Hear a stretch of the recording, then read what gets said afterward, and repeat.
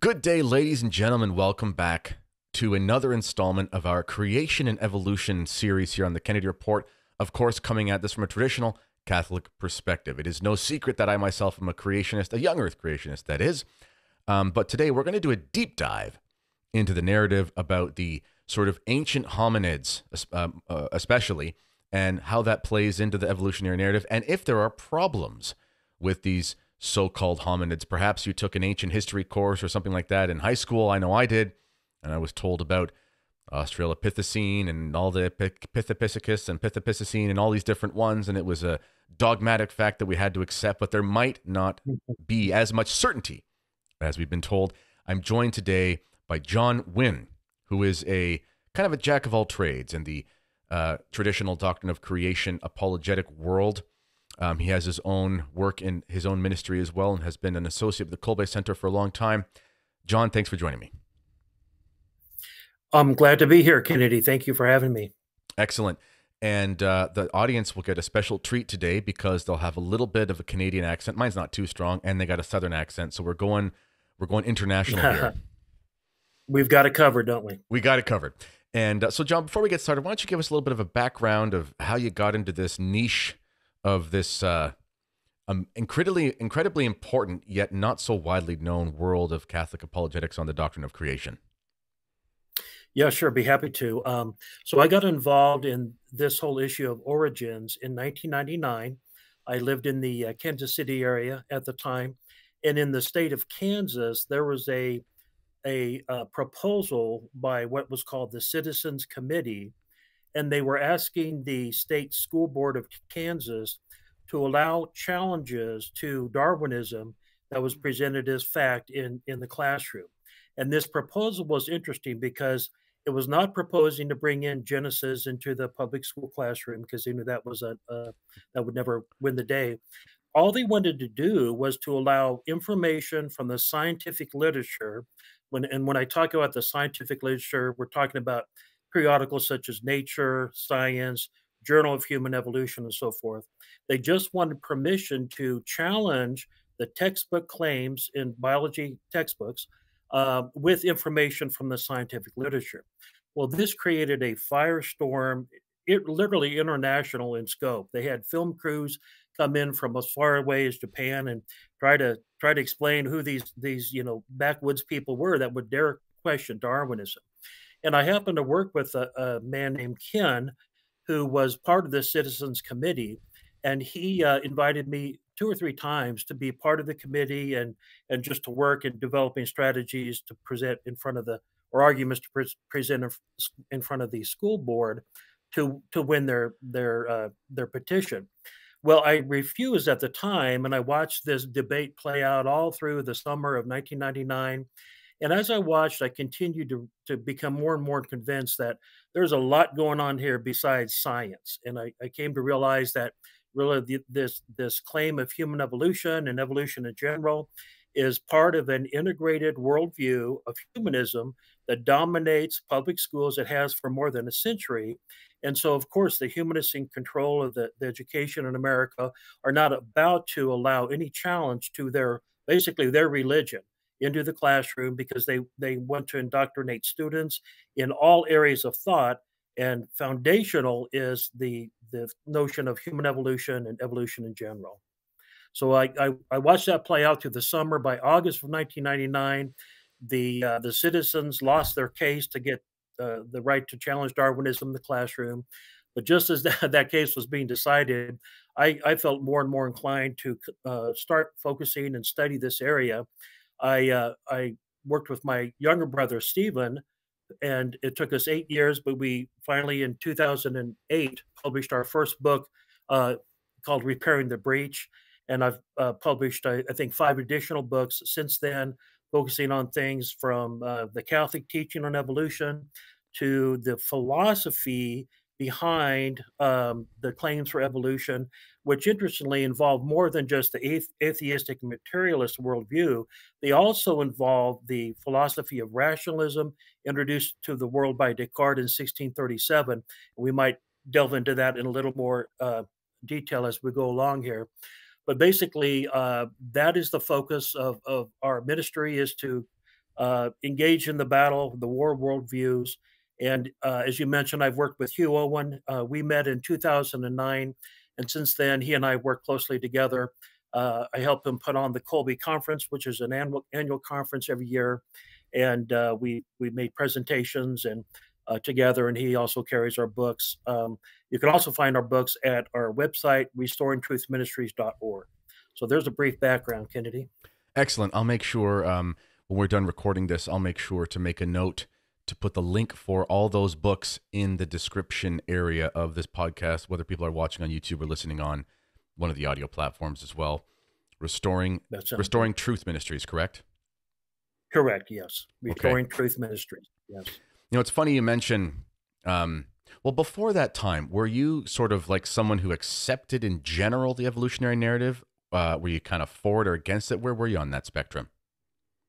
I would say I was just ignorant about where the real evidence lay. I was raised a Catholic, but was fairly lukewarm, I would say, until probably my late 30s. It was in 1987 where I'd actually made the decision to leave the church. I went to a Promise Keepers event out in Colorado and was just convinced that that was the right thing to do. But the Lord spoke to me on the last day of the conference and told me I could not leave because I have not given the Catholic Church my all. So I remember crying about 12 hours all the way back to Kansas City. And in the back of my mind was this thought that someday in the future, I would be asked to write for the Catholic Church. And I didn't really know what form that would take. That was in 1987. So it was another 12 years before I really understood what that calling would turn out to be. Excellent. But yeah, when I got involved, I really didn't know. I was curious because I understood the philosophical importance of whether or not we can take the Genesis account in the straightforward literal sense, which is what we're told to do in Providentissimus Deus and going back to St. Augustine. But then I would hear other people say, well, we don't have to take that creation story literally. And the assumption was that there was evidence from the field of paleoanthropology that supported notions of human evolution. And so I very quickly got involved in that specific question. Is there fossil evidence to support notions of human evolution? That's excellent. You know, one of the sort of red pill moments for me, so to speak, I wasn't like a committed evolutionist, but I was very lukewarm and all that kind of, it's very similar. But when I started taking my faith seriously, I wrestled with this question of Genesis. And, you know, it's funny, the book of Genesis kind of brought me back to the church, weirdly enough. When I was away from the church in my kind of early 20s, I'm 35 now, it was about 10 years ago, 9 years ago or so, I kind of came back whole hog to the church. And when I was away, you know, I was looking for truth. I was listening to podcasts, Joe Rogan and all these people who are just kind of famous and whatever, talking about sort of alternative things. I always didn't have much time for the mainstream media to give myself a little bit of credit. I wasn't always a brainwashed person, so to speak. But in those conversations, they'll talk about aliens, they'll talk about, you know, ancient civilizations, all that kind of stuff, which is fascinating. But they also talk about evolution a lot. One night, I remember this like it was clear as day. I was laying in my bed beside my wife. We were just married. She was asleep. I was actually a mover at the time, working a summer job during university. And I just opened up the Bible to page 1. It was actually on a browser, so I kind of opened up the page on the browser. And I think it was the King James Version, funny enough. It was just BibleGateway.com. And I read the first chapter of Genesis, and it was like the words came off the page. And I just, for some reason, said to myself, this is all true. Like, it wasn't, you know, I didn't have a rational argument. I just said, this is all true. And I didn't know what to make of that because I was supposed to be in evolution, blah, blah, blah. And one of the big red pills for me, as I'm a language major, that's my study background, was language acquisition. And I remember thinking, because I had this linguistic professor one time that told me of these studies where essentially after the age of about 11, 12, 13, if someone's not learned to speak a language, it's basically impossible. They have certain case studies where for some reason someone didn't learn a language, usually for tragic reasons, but nonetheless, they can basically kind of speak it a little bit with weird pronunciation. They can never make the sounds with their mouths properly. That muscle just can't develop. And I thought to myself, okay, if these are non-rational creatures, they're not going to have language, and they're definitely not going to be able to transmit the language to their kids. And I just thought to myself, there's just no possible way we could have language. That was a big thing for me. And that was kind of the first red pill. But today, we're going to get deep into the problem of the hominids. Would you like to share the screen now? Should I put that up for you? Sure. Let's look at that. Sure.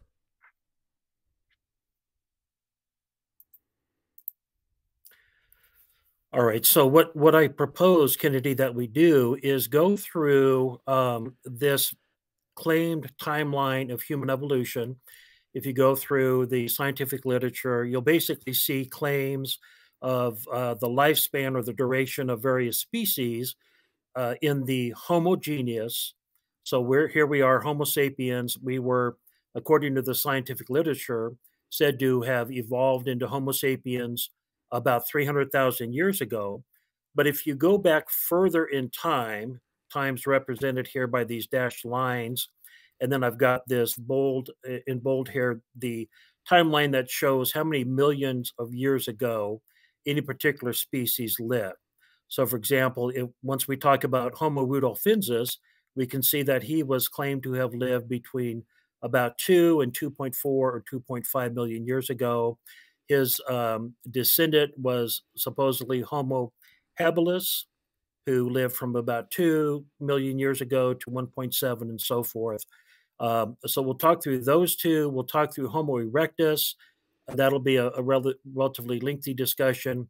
And then these remaining claimed transitional forms will go pretty quickly, leading up to Homo sapiens.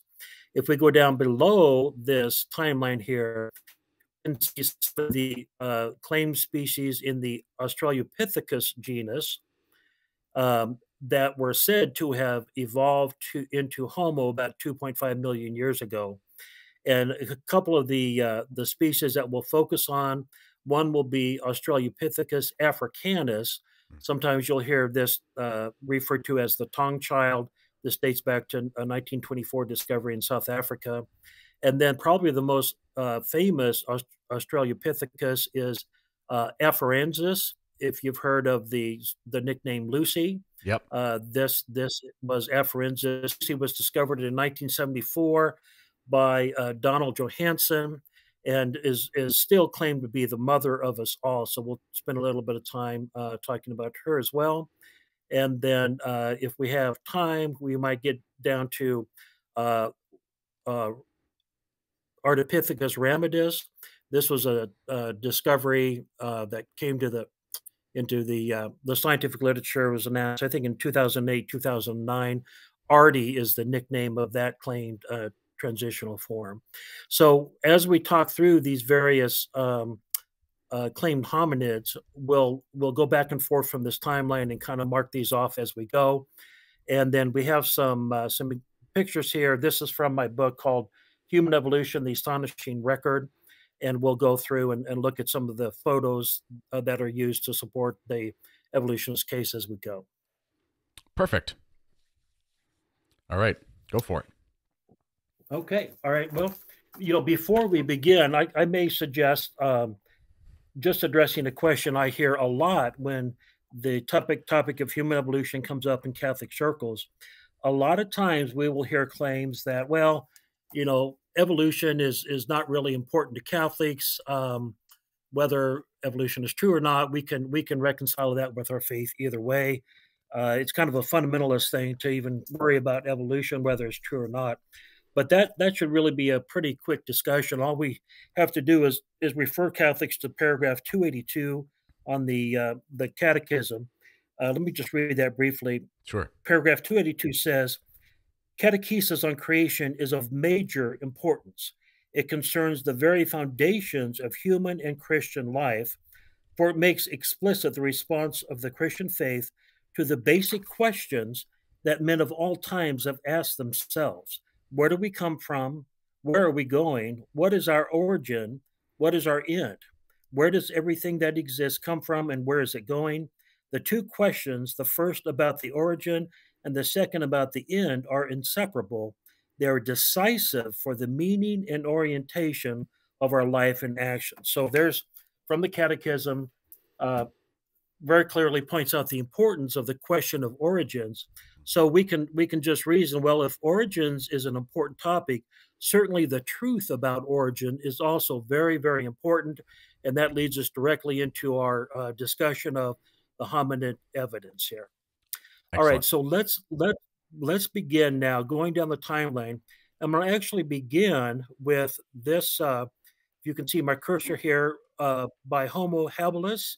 Mhm. When I came into the field in 1999, we took a survey of more than a dozen high school biology textbooks, and Homo habilis was the most often cited transitional form in the biology textbook. So we're going to start there, and you can see here on the right a picture of a skull of Homo habilis, and you can see certain features of interest. For example, a pretty low dome on the skull, very prominent eyebrow ridges here, and this jaw with very ape-like looking teeth that protrudes very far from the eye sockets there.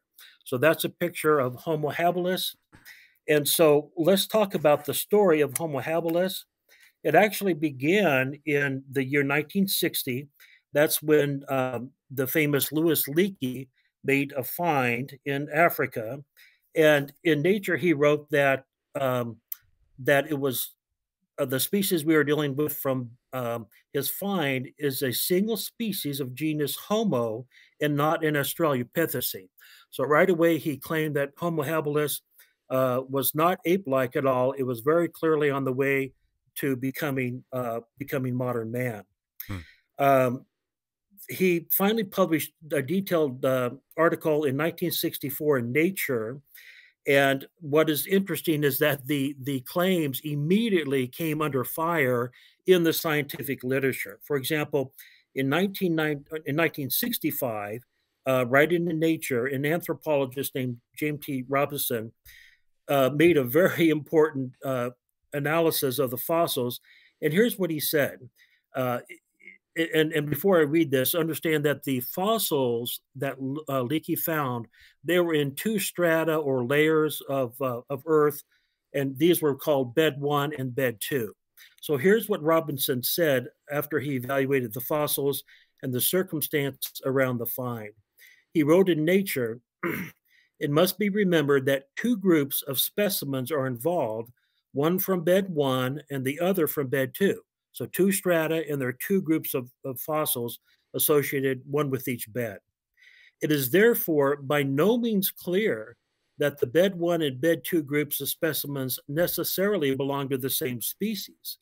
It would seem that there is more reason for associating the bed one group of specimens with Australopithecus and the bed 2 group with Homo erectus than there is for associating the bed 1 and bed 2 groups with each other. So, what he was claiming was that Leakey had found some fossils that were Australopithecus or very ape like, and he found other fossils that belonged to Homo erectus, and he mixed the two fossils together.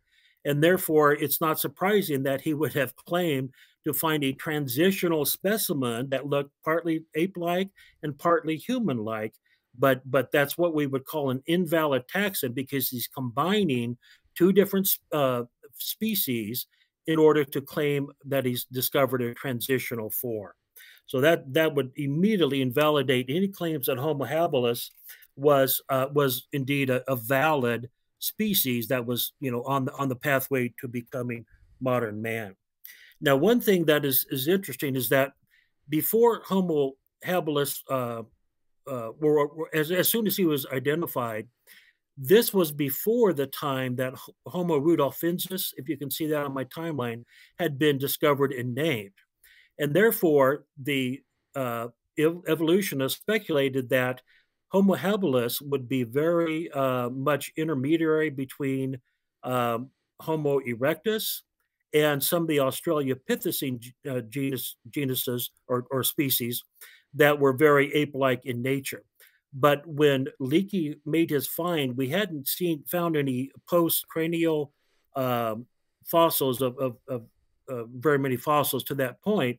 So it was pure speculation that Homo habilis would end up, being found out to be halfway between the weight and the height of early Homo fossils and the Australopithecus. Well, finally, in 1986, postcranial fossils of Homo classified as Homo habilis were found, and it was discovered that Homo habilis was even shorter than Lucy, the presumed predecessor of Homo habilis. So the evidence uh, came to light that yeah, something's not right here because of it doesn't really the size of Homo habilis doesn't really fit the expectations. Well, ever since that time, an increasing, I would say, number of evolutionists have admitted in the scientific literature that Homo habilis really is not a valid species and should probably the fossil should probably be sunk and placed in Australopithecus genus. For example, in 1999, when I first started getting involved in this issue, Science magazine read an article that said, for various reasons, Homo habilis should probably be eliminated from the Homo classification. And I'll just read you some of their arguments. First, it was said that Homo habilis cannot be assumed with any degree of reliability to be more closely related to Homo sapiens than to the Australopiths. Second, the estimated body mass, so we're talking weight here, of 33 kilograms is well below that of Homo sapiens of 58 kilograms and Homo erectus of 51 kilograms.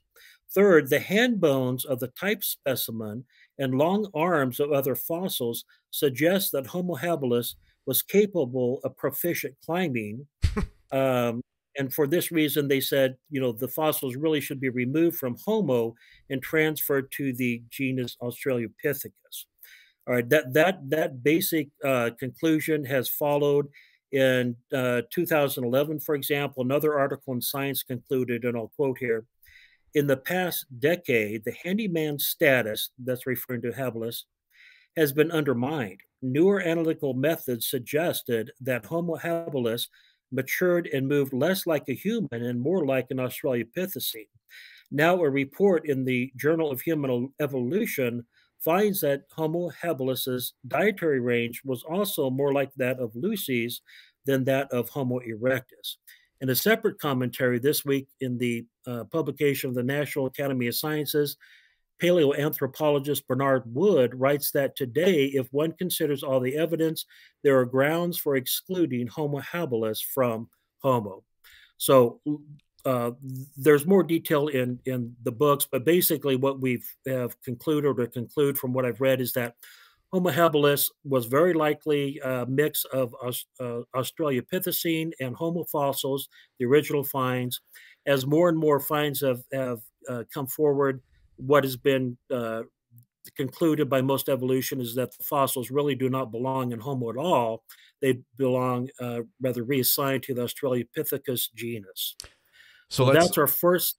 so let me just Yeah. summarize here for the layman like myself who are having their minds blown with all these big words. So essentially, this is the thing that I always find so strange about this is I was told growing up with science, you're not supposed to make assumptions, you might make inferences, but you don't try to fit those into paradigms just because you think they might fit. You're supposed to really test it, and then from sort of as close as you can get to some sort of indisputable conclusion, you say, well, this must be the answer. But with this, they're going looking for clues to fit the narrative that they're already predisposed to believing. So that, for me, is a red flag just from a basic perspective of the philosophy of how you do science. Furthermore, when you actually look at the timeline of when these specimens are discovered, very quickly they become circulated within the conversation in the evolutionary science world as if they fit into a particular box. And that is kind of, it's kind of like modernism in the church. They don't say it's de fide, but they act as if it's de fide. So when you kind of call them on it, they will say, well, I didn't actually say it was de fide. It's like, well, your actions speak louder than words. Acta non verba, as the Latin phrase goes. But then very quietly, if needs be, they can bring them out of that and put them into a different box, and then they can claim that the science is constantly evolving. So they want to have their cake and eat it too. That's how I'm seeing it. Absolutely right. I think the more you study the evidence, the more you realize what how weak the evidence really is. There is a lot going on behind the scenes, including philosophical bias, the quest for fame and funding for digs in Africa. Uh, just everything adds up to provide all kinds of incentives for these evolutionists to put forth claims that are really not strongly supported at all. Right. Yeah. Okay. All right. Well, shall we continue then with Sure. our list here? So we've gone through Homo habilis. Let's turn now and look at Homo rudolfensis. Now, this particular species claim is very interesting because we can see that it's the first claimed species in the Homo genus. It supposedly evolved and came on the scene about 2.5 million years ago, and presumably would have evolved from one of the candidates here we have in the Australopithecus genus. So let me just give a little background here about Homo rudolfensis. He's claimed to have lived about 2.5 million years ago. He was discovered by Richard Leakey, who's the son of Lewis and Mary Leakey, and he made the finds in Kenya in 1968 and 1969. He continued digs thereafter, and it was in 1971 and 1972 where he found a number of fossils that were soon to become quite famous. One of these I'll show here. This the skull that is identified as KNMER 1470. So I'll probably refer to him as 1470 for short. The KNMER stands for Kenya National Museum, East Rudolph, talking about the location where the find was originally made and where the fossils were stored once they were uncovered. So let's talk about some of these fossils. What is really interesting is that if we're talking about the very first Homo transitional form, we would expect it to be very primitive, would we not? Mm. Since it was the first species that evolved from the Australopithecus genus. However, what is interesting is that the finds, especially from the 1972 season, have been consistently described by multiple scientists who have studied the fossils as reminiscent of modern man. Mm. So if we go over here and look at the fossil here, you can see a very high cranial dome compared to Homo habilis, right? If you saw a profile, you would see that the specimen had a very flat face, and a very important measurement is the cranial capacity, which is a proxy for the brain size. Homo rudolfensis, this particular specimen, 1470, was measured or estimated to have a cranial capacity of about 775 cubic centimeter. Well, a very important question is that within the range that we see for Homo sapiens? As it turns out, Homo sapiens has a very large range of cranial capacity depending on the particular individual. Commonly, you'll see claims for a range from about 800 cubic centimeters up to 2,200 cubic centimeters. Some estimates go down as low as 700 cubic centimeters. And actually, the smallest cranial capacity of a human measured about 600 and I think it was 660 cubic centimeters of a human with normal intelligence. So Rudolfensis, the specimen 1470, was on the lower end, but of the human range of cranial capacity, but it was within that span. Homo habilis, on the other hand, his cranial capacity was usually in the 500 to 600 cubic centimeter range. So there was a dramatic difference in both morphology or shape, as well as just the overall cranial capacity of Homo rudolfensis. I'll just read some of the descriptions here of 1470. Leakey described it as remarkably reminiscent of modern man, like in the heavy and protruding eyebrow ridges and thick bone characteristics of Homo erectus.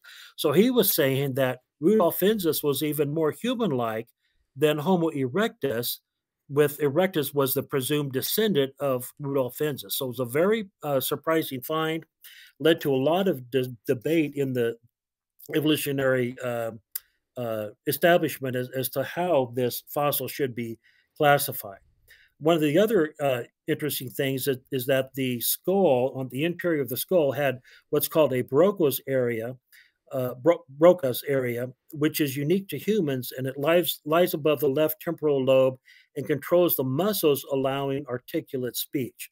Now, Hmm. again, this is unique to humans, and so there was this big question. Well, how can on the one hand, how can we not classify this 1470 skull as Homo sapiens? On the other hand, given the estimated age of over 2 million years, how can they possibly classify it as Homo sapiens? So there was a lot of debate about how these fossils should be classified, um, and the debate really continued until about 1986 when this Homo rudolfensis classification was created. Now, there were other fossils that were attributed to the rudolfensis species that are also of interest.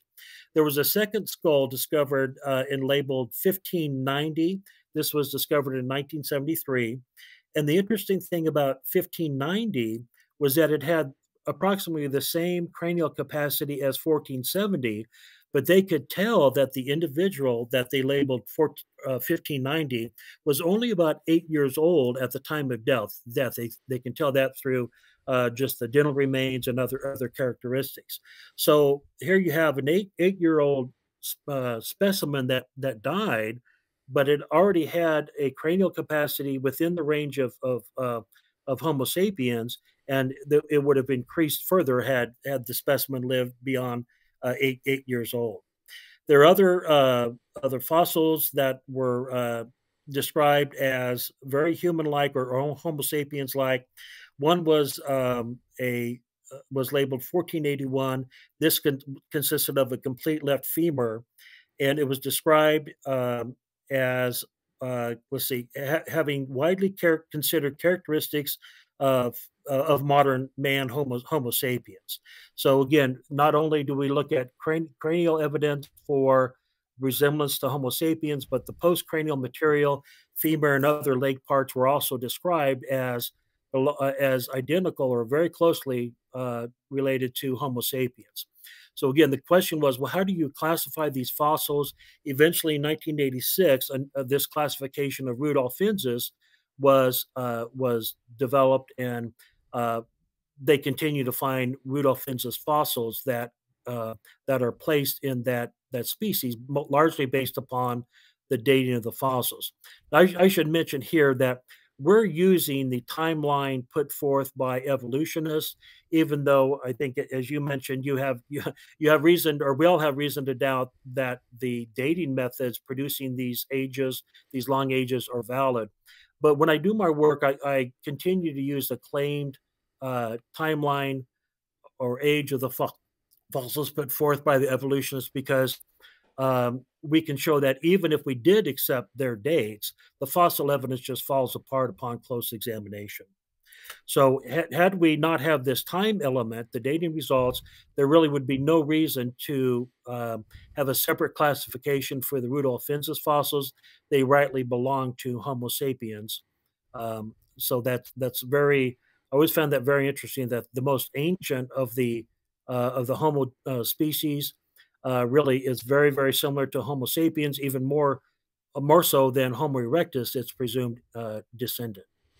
Yeah, that's excellent. And as we record this, the next episode that will air in this series will be with Kevin Mark, Dr. Kevin Mark, DDS. He's a dentist, fellow Canuck. And we did an episode, we've already pre-recorded it, but it'll air after this, talking about the evidence for a young Earth. So we are taking this evidence at face value. And I actually have a gentleman coming on later in this series. He's actually a PhD in evolutionary biology from Oxford and a Catholic. I think he's the only one who's ever existed. And he's coming on my show to argue against the evolutionary theory from a purely biological perspective. And I don't know if you can get somebody more qualified than that, a PhD in the evolutionary field from the arguably most prestigious university in the world.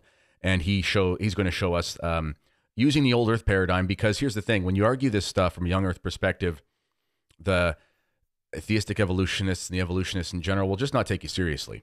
They'll just say, Right. I'm just not going to do it. And fair enough. Okay, fine. We're trying to do the truth here, so we'll play the game with those rules in order to do it. So this is really important to show that even if we take their numbers, we still have major problems. And what we're probably seeing is just animals, just various types of animals. And these things are fit into the paradigm, which they don't even really fit in. That's right. Yeah. The Australopithecines, to get to the conclusion now, they're really just extinct primates. They didn't evolve into anything. They simply went extinct, as many other species have in the past. Yeah. Have Yeah. nothing to do with human evolution. Yeah. Yeah. All right. So what's our next one? All right. Our next one is Homo erectus, and we're going to spend a little bit of time talking through this species. It's probably the most important claimed transitional form. You see a photo of one of the Homo erectus skulls here. And if we look at our timeline, Homo erectus was said to have a very long duration, uh, coming on the scene about 2 million years ago. And we're showing here that the common claim is that, by about 300,000 years ago, maybe a little bit less, Homo erectus kind of faded away. And that's when Homo sapiens came on the scene. All right, so let's talk a little bit about Homo erectus. He was one of the early fossil finds. The first fossils, and these are commonly referred to as the Java Man find.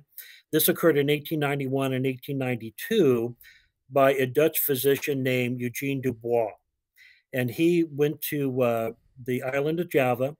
And it turns out he went there with the specific intent of finding man's ancestor.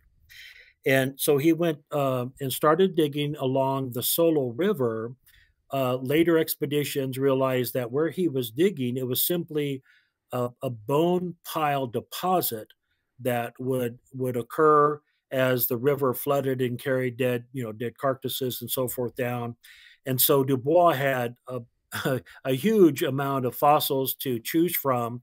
And it turns out that what he uncovered was a modern looking femur and a primitive looking skull cap. Well, it appears that the skull cap and the femur were not necessarily from the same individual because they were likely found between 40 and 50 feet apart. But nevertheless, Dubois thought this find was significant because it had a very modern looking leg and yet a very primitive looking skull cap. So he combined them together to form his so-called Java Man, and claimed that he found a transitional form leading to Homo sapiens. Well, what is interesting is that when Dubois brought the fossils back to Europe and showed them to the scientific community, everybody agreed that, yeah, the skull cap did look somewhat primitive, very much like this photo here of Homo erectus skull. But the interesting thing was that the femur was indistinguishable from that of Homo sapiens. And subsequent finds or studies on the femur have come to the exact same conclusion. There's no reason to classify this femur as different from Homo sapiens, or to put it in a separate classification of Homo erectus. But this raises a really interesting question, doesn't it? Dubois thought that both the skull cap and the femur were both of the same age. He estimated about 1.5 million years old. Hmm. But how can that be? I mean, if we have a skull cap that dates to 1.5 million years and a femur that is indistinguishable and should be classified as Homo sapiens, how can we say that Homo erectus eventually, gradually, around 300,000 years ago, evolved into Homo sapiens when there was an individual that should be classified as Homo sapiens based on the femur that was found? There was a Homo sapiens that lived at the same time as Homo erectus. Right. This happens again and again, and it's what we call the contemporary status question. So again, the question is, how can erectus gradually evolve into Homo sapiens 300,000 years ago if in fact there was evidence that Homo sapiens lived alongside Homo erectus 1.5 million years ago?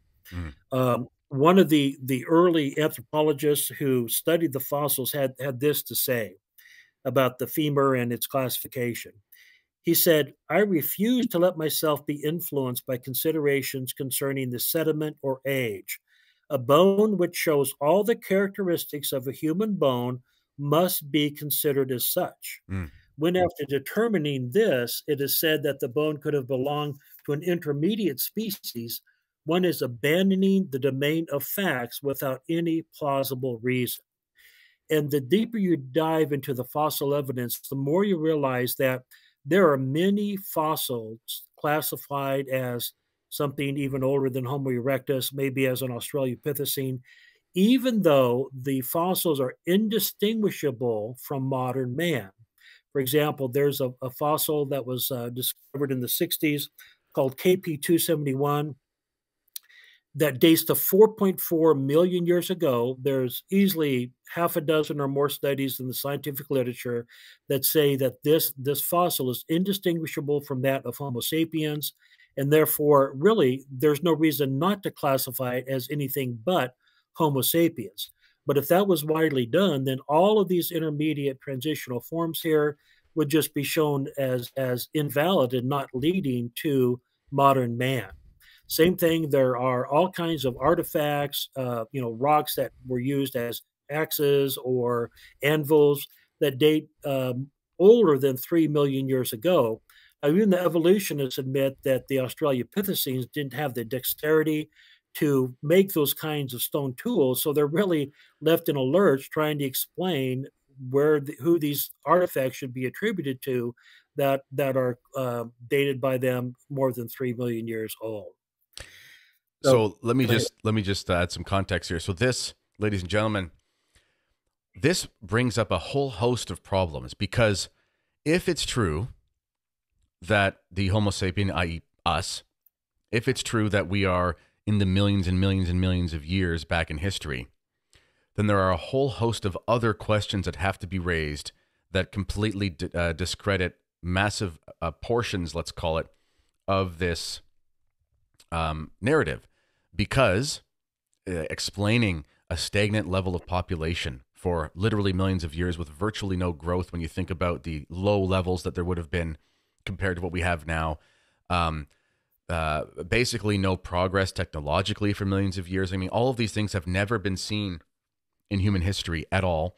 Yet somehow, if we are to admit what the evolutionists themselves say, that there is strong evidence based on their paradigm that Homo sapien is going back in the millions, then we basically have this period of 2 to 3 million years of kind of this black hole in history where nothing like we know about human beings takes place, and we're just supposed to kind of forget about it. So there's big demographical problems, there's historical problems, as well as evolutionary problems from the basic scientific perspective. absolutely, absolutely. And let's continue to talk about Homo erectus, and we'll see more problems come up regarding the story of Homo erectus. All right, when we start to look into the fossil evidence in the scientific literature, we will see uh, fossil after fossil described from Homo erectus and classified as erectus simply because of the age. And yet the descriptions clearly indicate that erectus was uh, indistinguishable from Homo sapien in a number of ways. Let me just read some of these excerpts from the book here, and you can start to see how all the body parts seem to fit very closely with Homo sapiens. In his book, Physical Anthropology, Gabriel Ward concluded that Homo erectus is distinct from modern man, but there is a tendency to exaggerate the differences, even if one ignores transitional or otherwise hard to classify specimens and limits consideration to the Java and Peking population. The range of variation of most features of Homo erectus falls within that of modern man. So, again, the question is how can you classify these fossils as anything but Homo sapiens if they fall within the range of Homo sapiens? A 2015 article in the Journal of Human Evolution evaluating the shoulder construction of Homo erectus concluded that all Homo erectus fossil clavicles fall within the normal range of modern human variation. These data support reconstructing the Homo erectus shoulder as modern like, and suggests that the capacity for high speed throwing dates back nearly 2 million years. Another study in 2015 in the Journal of Human Evolution, evaluating a hand bone fossil that was found in Spain and was dated to approximately 1.3 million years ago, was attributed to the Homo genus, but no specific species was assigned because the article concluded that there are no essential differences between the fossil and comparative fossil specimens for the genus Homo after 1.3 million years ago. We argue that the modern hand morphology is present in the genus Homo subsequent to Homo habilis. So basically, they're saying by the time this fossil specimen lived about 1.3 million years ago, the hand was essentially modern. Hmm. A 2011 article in the Journal of Human Evolution concluded that endurance running may have been possible from a thermoregulatory viewpoint for Homo erectus. There are many more examples in the books here of the hands, the feet, the shoulder, all aspects of the Homo erectus fossils do fit within the range that is currently seen in Homo sapiens. Another very interesting find was in 2003. There was an article in Science magazine that discussed the first ever Homo erectus fossil that enabled researchers to glimpse a Homo erectus cranium base, the base where the spinal column comes into the cranium. And the conclusion was that the Homo erectus specimen was unexpectedly modern in anatomy. In other words, they were expecting to find a spinal column entering far back in the cranium base, uh, producing a kind of a humped over look like we often seen drawn, but that wasn't the case at all. It was very much similar to the way Homo sapiens is structured. Hmm. And then the other information that is useful is that there was a find called Nirikotomi Boy is the nickname. This this individual, the fossils were almost complete, so there was a very good ability to estimate the size and the body mass or the weight of this individual.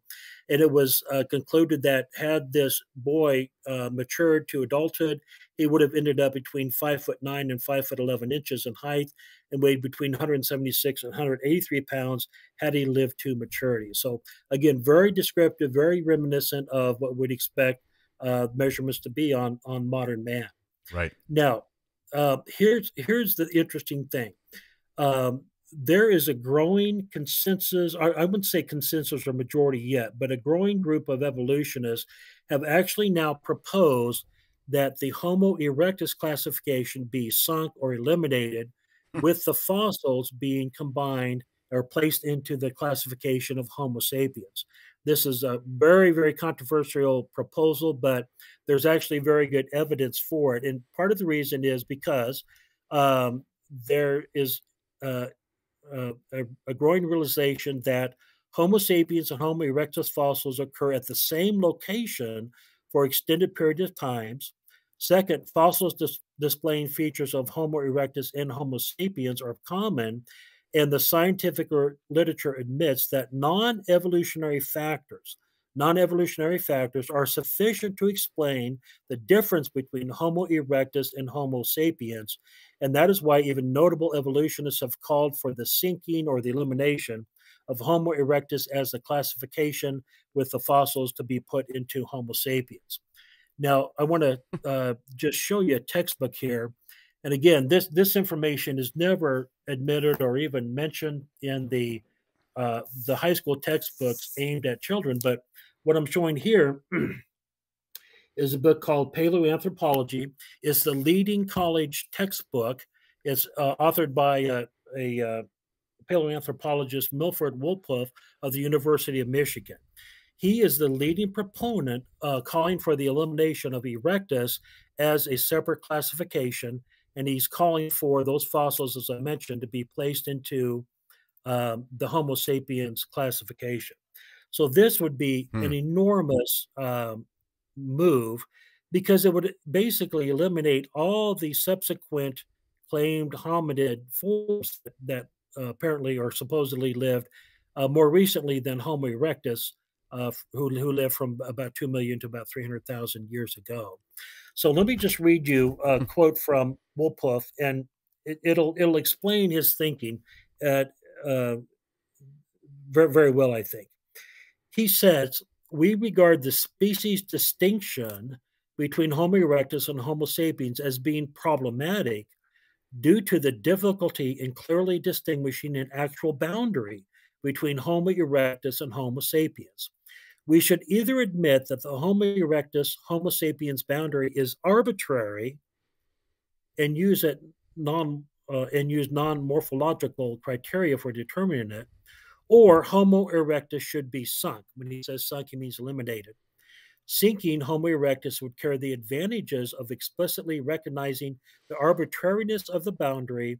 More importantly, it would eliminate the necessity of relying on dates to determine which species a number of specimens belong to. Now, in the textbook I just showed you, he makes this reassignment of the Homo erectus, and I'm going to quote from his book. He says that Homo sapiens appears in East Africa nearly 2 million years ago and precedes the earliest appearance of Homo habilis. So here's a leading evolutionist. He's the author of the leading book on paleoanthropology used at the collegiate level. He says erectus should be sunk. It should be placed in Homo sapiens. And that basically wipes out all these claimed transitional forms that appear on the scene after 2 million years ago. So it's a rather remarkable proposal, but it makes perfect sense based on the evidence. But again, I don't think we'll ever see that discussed in the high school biology textbooks, because it shows what bad evidence there really is to support all these claims that we've seen since the time we were very young. So what we're saying is, unlike climate science and vaccine science, in evolution, it's not settled. So we can ask questions in this field, apparently. Absolutely. And I make the statement in my book on the Catholic assessment of evolution theory that my fear is that it'll be the Catholic clergy and teachers in Catholic institutions that are the last ones defending human evolution. But That's yes, we see in the scientific literature, that's the interesting thing. The scientific literature freely discusses the problems with each of these claimed transitional forms. Every one of them is discredited in the scientific literature. Therefore, using any reasonable standard, the whole thing collapses. But of course, you'll never see that admitted in the biology textbook because the intent is to indoctrinate, not to teach truthful science. You know, it's an interesting comment you say, though, about the priests and the sort of apologists will be the last ones defending evolutionary theory. And it makes sense in a sort of unfortunate way, because, you know, big places, and I'm not trying to throw stones here, but places like Catholic Answers and others who have done otherwise really great work. I mean, you know, they literally put out series and done conferences where they're, you know, one of them was called one of the episode series they did on their radio show was called Evangelizing Through Evolution. I remember thinking to myself, first of all, that doesn't make any sense, because evangelium refers to the gospel. So that's just kind of weird that you say we're going to evangelize with a disputed scientific theory. In fairness, maybe you say something like, you know, answering your questions on, you know, debate of creation evolution. Okay, fair enough if they're going to take that perspective. But to go that step further and say we're literally going to do the work of the apostles, do the Great Commission, and do so through the lens of evolution. That just shows you that, you know, we say in the evolutionary world, they've made it their religion. Fair enough. But in the Catholic world, the Catholic apologetical world, they've blended it with the only true religion. And therefore, implicitly, and I understand the logic of this, it gains some sort of almost infallible status. Because if you've made your career as an apologist, a radio host, a podcaster, whatever, showing, you know, Catholic evolution is fine, then you've made that part of essentially what you believe when you say the creed. And that's a really big problem. And as you point out, funny enough, we're seeing the actual materialists themselves at least have enough credibility, intellectual honesty to say we probably should give a second look here. Absolutely, it's a huge issue, and you ask yourself, well, what is behind this almost dogmatic defense of evolution? And if you look at some of the authoritative statements made by the magisterium, you'll see, I think, where the problem is occurring. The 1950 encyclical Humani Generis by Right. Pope Pius the 12th, it warned of those who uncritically accept evolution theory out of fear of being considered ignorant Mhm. of the latest scientific findings. So I think pride is a big issue here. And once, yeah, if you're an apologist or otherwise have taken a public stance supporting evolution, the tendency is rather than be humble and say, well, you know what, I haven't personally studied the literature, and I better do that before I say any more about whether the evidence does or does not support evolution theory or human evolution. The tendency is just to dig in heels and denounce any who call you out as fundamentalist or going counter to church teaching, just all kinds of excuses and pushback is found. But not only did Humani Generis call for the theologian and scientist to study the evidence before and against evolution, and that's what we're doing here. But even going back further, back to 1893 encyclical Providentissimus Deus by Pope Leo XIII, paragraphs 18 and 22 of that encyclical, he called on the clergy to become familiar with the science because he understood that the Bible is being under attack by those who wish to scrutinize the scriptures and find error. So he understood the importance of priests and others in religious institutions to understand what the evidence really showed forth. He also called upon those experts in any field of science whatsoever to come to the aid of the church. Mm-hmm. That's So right. And those calls were just basically ignored and continue to be so widely. exactly. And I keep harping back. I've written extensively on the traditional doctrine of creation in my short career. It's kind of how I got into this whole world of apologetics, I guess you could say, anyway. And I remember hearing, well, Pius XII, he gave permission for belief in evolution. So I kind of read the document myself, and no, he did not. Humani Generis is essentially it's his pascendi. It's the updated oath. It's the updated synthesis of all heresies condemnation, in the vein of his predecessor, and paragraph 36 in that document, all it says is that, and it's a very limited freedom. And I say this on every episode in this series, but it has to be hammered through, especially if someone is coming to this not seeing the other episodes in this series. And I recommend you watch them all if you're coming in at a number later on in the series.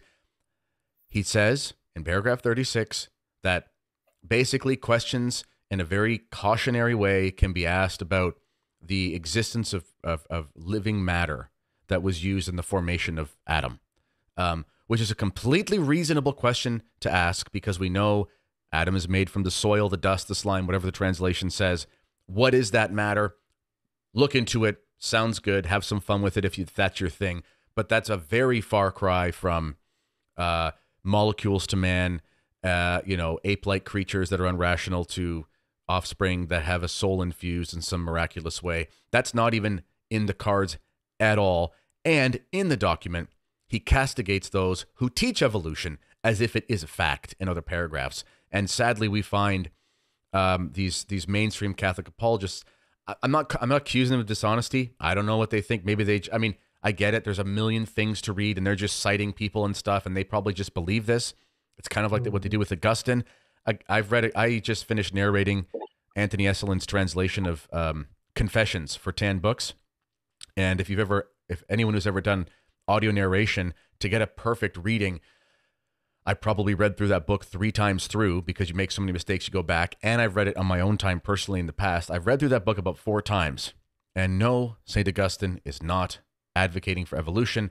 St. Augustine is advocating for an instantaneous creation that happens basically in the blink of an eye, and then spends 2 or 3 books of that longer book trying to discuss the philosophical, the metaphysical reality of creation with timelessness and things, but it's not evolution, whatever it is. And then also he does defend the literal meaning of Genesis in a book called The Literal Meaning of Genesis. So there's a lot of Yes. monkey business, to use an evolutionary pun, going on in this conversation. There certainly is. And speaking of Augustine, we uh, we worked with Hughes Group, the Colby Center, to produce a 17-hour DVD series called Foundations Restored. There's a whole episode of about 45 minutes evaluating his view of creation and whether or not he was an evolutionist. And we agree totally with what you just said. Yes. Right. Excellent. Yeah. Is there more Okay. on your Well, list here? there is. Yeah. Let's Let's go go to back it. and let's finish off Erectus here. And so, one of the questions that emerges is it's becoming clear based on what we've covered that these Erectus fossils can be placed into Homo sapiens classification. But one of the questions that arises is, okay, well, what there is some difference in the Homo erectus appearance. His cranial capacity also is, on average, about 300 cubic centimeters below that of modern man. Modern man's average cranial capacity is about 1,350 cubic centimeters, where erectus is just over 1,000 cubic centimeters. He also has the heavy eyebrow ridges here, some other smaller differences. But the question is, okay, well, John, if you're saying that these are really belonging to Homo sapiens, how do you account for the differences in morphology or shape and size of the fossils that are commonly referred to as Homo erectus? This is a really interesting area, and um, part of the puzzle was solved long ago, actually, back in I think it was early 1970s, 1972. There were fossils discovered at a location called Cow Swamp in Australia. The interesting thing about these fossils is that they appeared 100% as Homo erectus, classified by all the evolutionists as Homo erectus.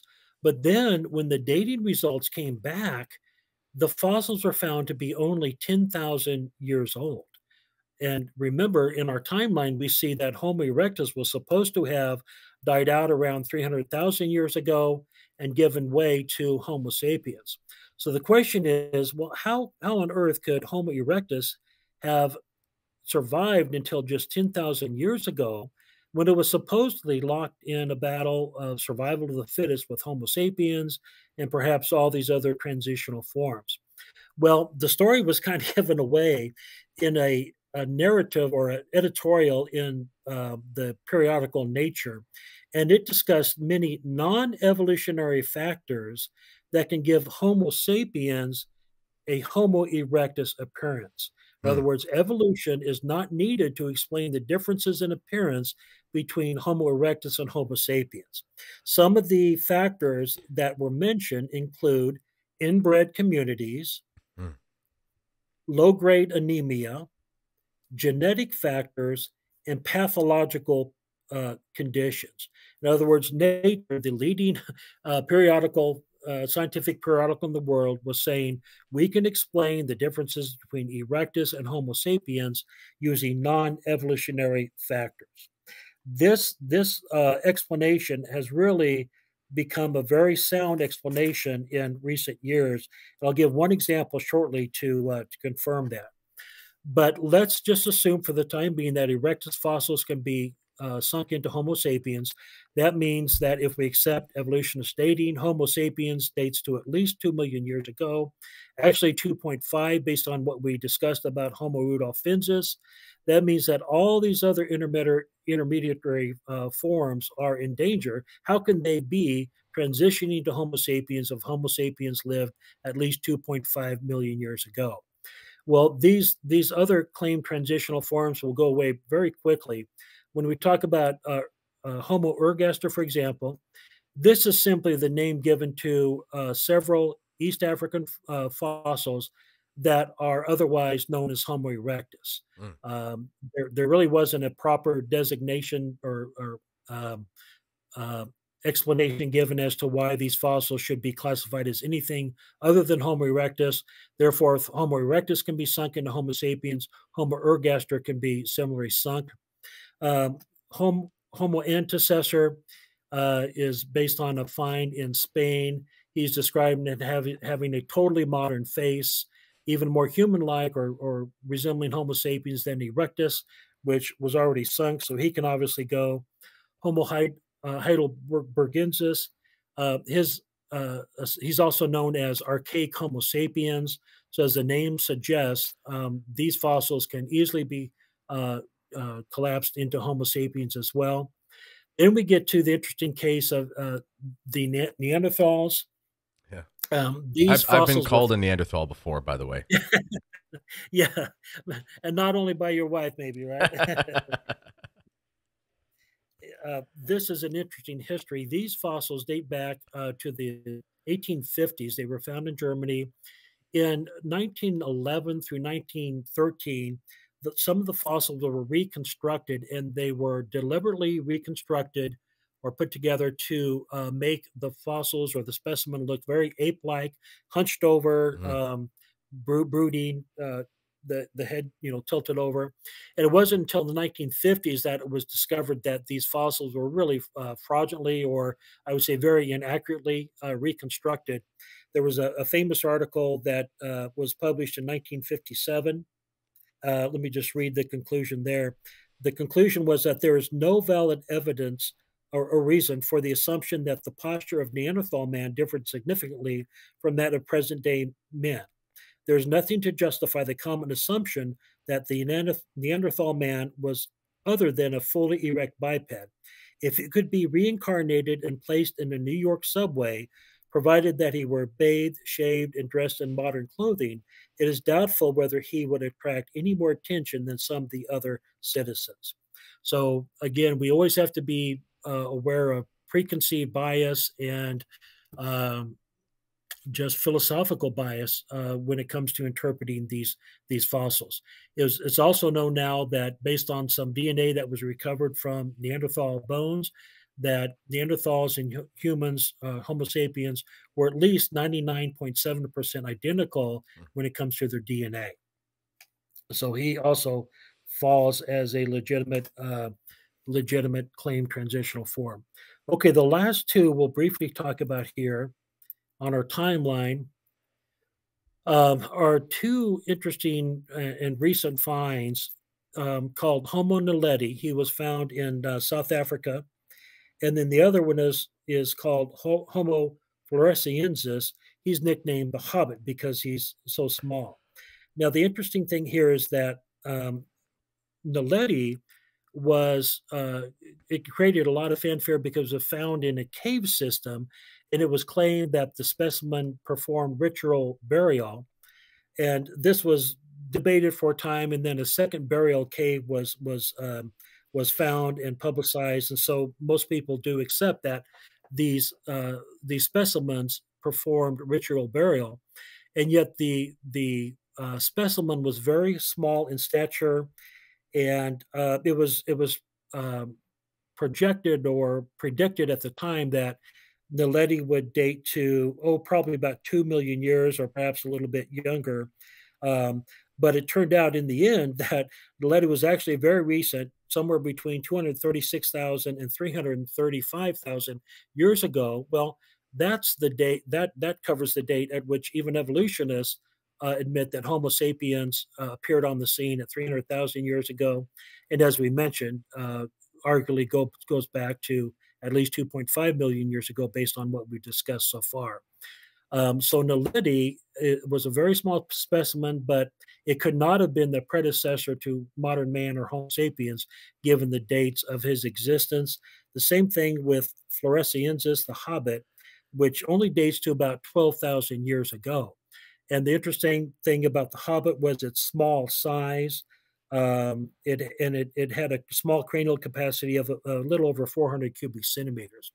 Well, what is becoming increasingly clear is that the same explanation that we talked through as to why Erectus fossils they differ from Homo sapiens also explains why Naledi and Floresiensis are so small and different in stature and size from Homo sapiens.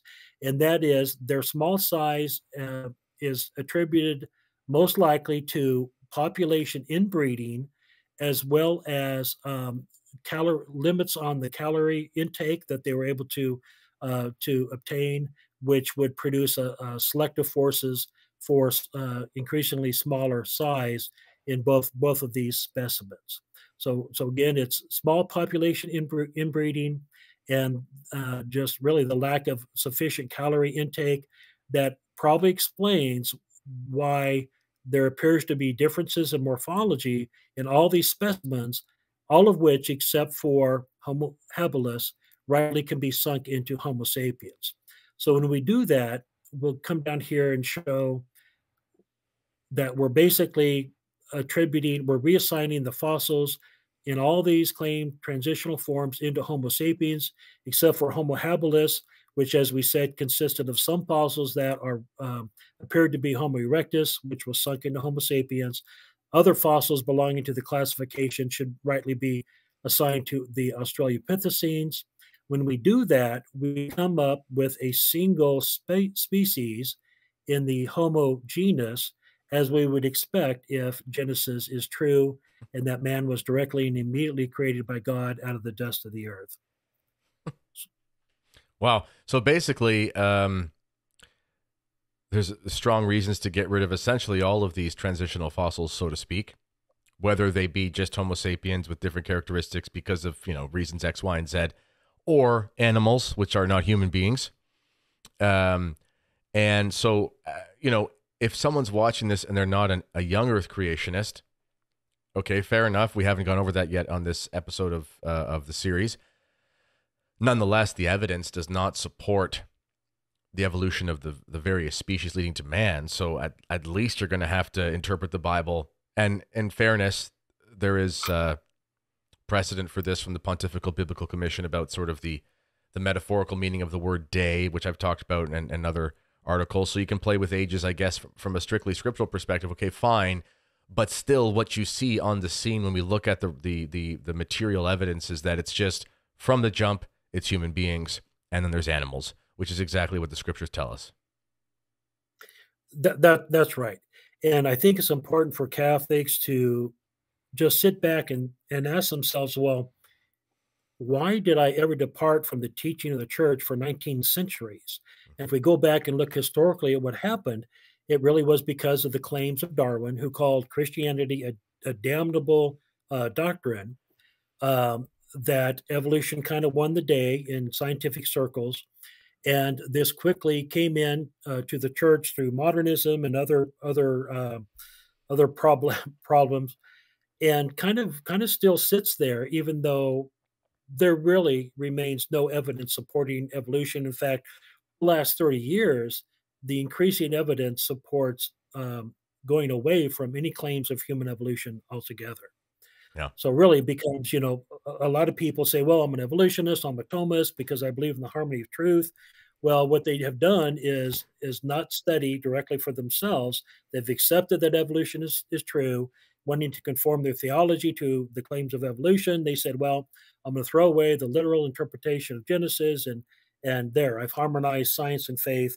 Actually, they hold errant positions, I think, on both the science and now their view of Genesis and other doctrine. Well, and also to go back to Pius X, in Pascendi, he does say that, and I'm paraphrasing, but he uses the term a true Catholic or a real Catholic. He said, and whether you can translate it as be revolted or made nauseous by, depending on where you read the encyclical. A true Catholic is revolted by or made nauseous by the appraisal, the approval of the rationalists, i.e., the evolutionists. So one of these famous conservative Catholic commentators made a video about me being an unsophisticated individual because I pushed this creationism thing, and that's going to lead people away from the church.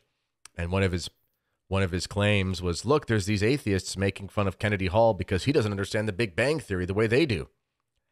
And I say, I really don't care what the rationalists say, and it actually disgusts me if they think I'm okay with them. Now, obviously, if you convince them, that's one thing, but I don't want to play on their, play by their rules and be acceptable by their rules per se, because that's just not what I'm interested in.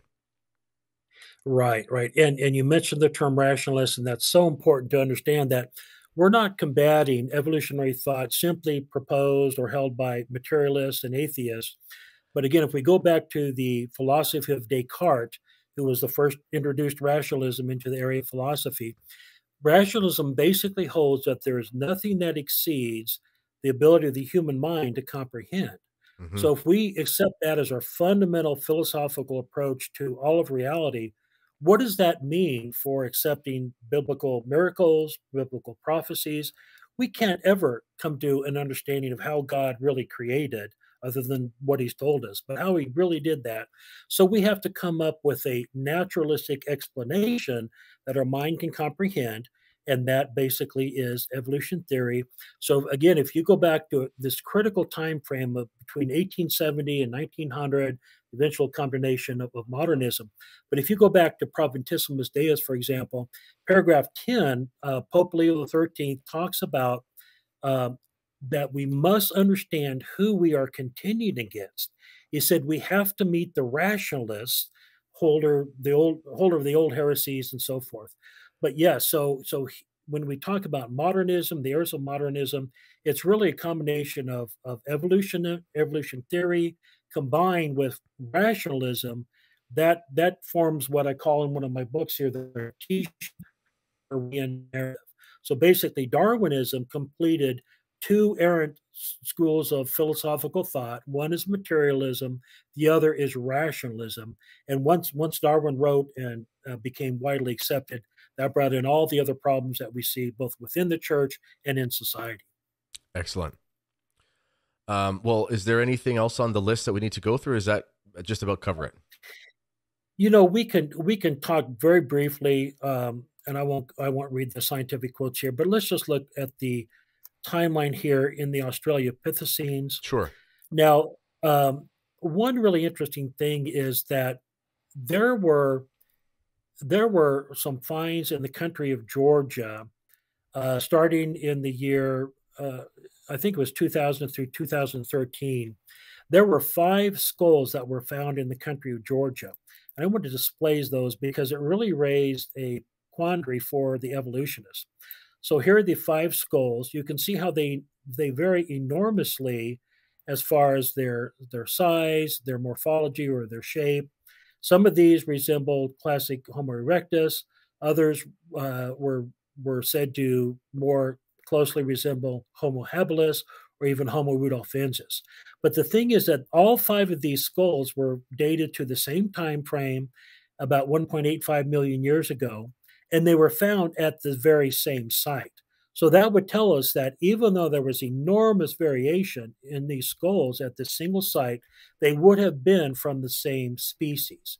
So the question was for the discovery team, how on earth should they classify these skulls? And what they concluded was described in science as setting off a small bomb in the field.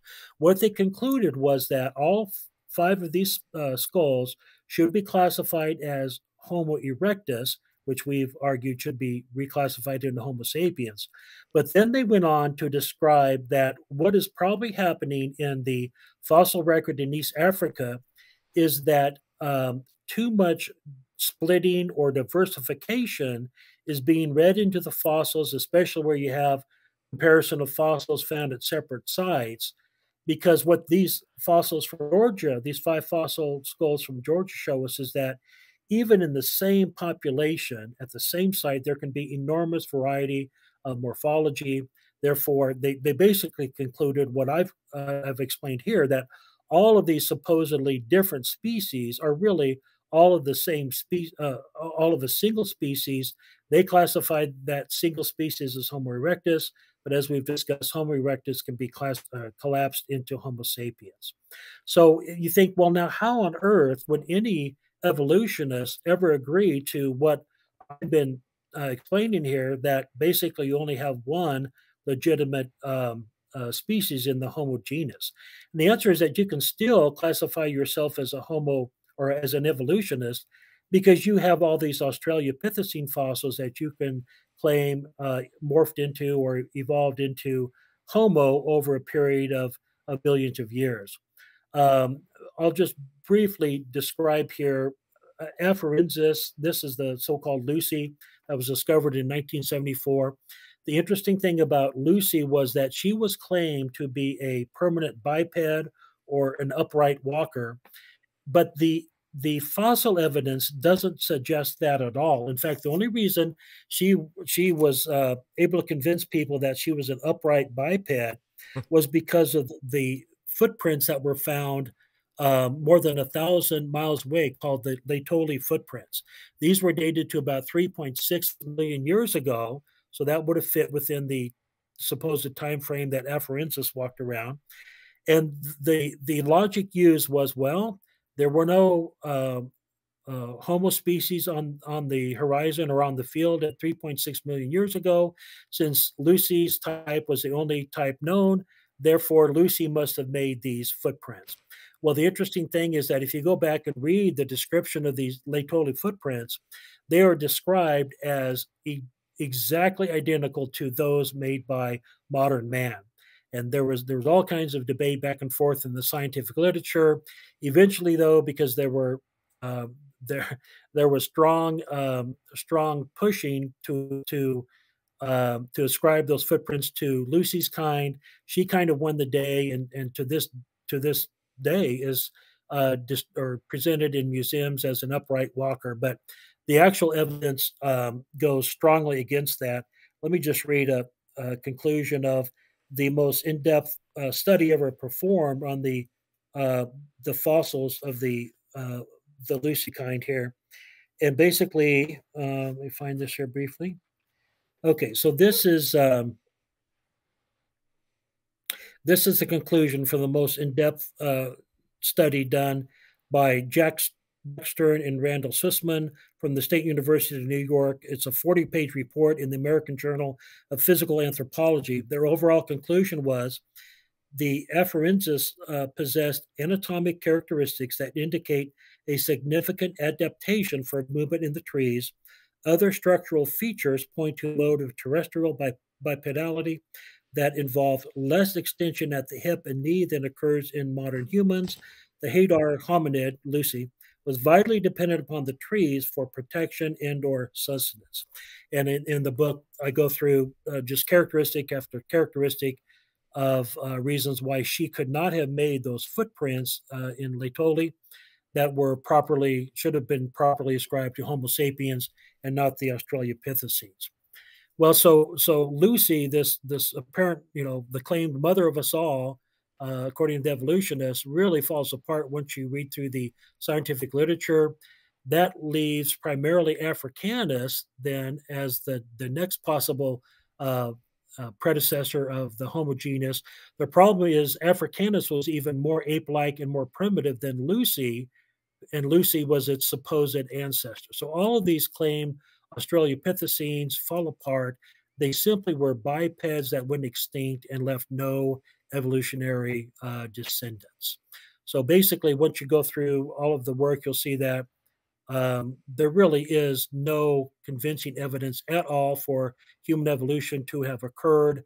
There are other more ancient claimed fossils here, but those also fall apart. So again, in the end, what we end up with is a picture that looks very much like we'd expect if Genesis account is true and human evolution did not happen. So that's basically the thrust of the evaluations that I present in my books.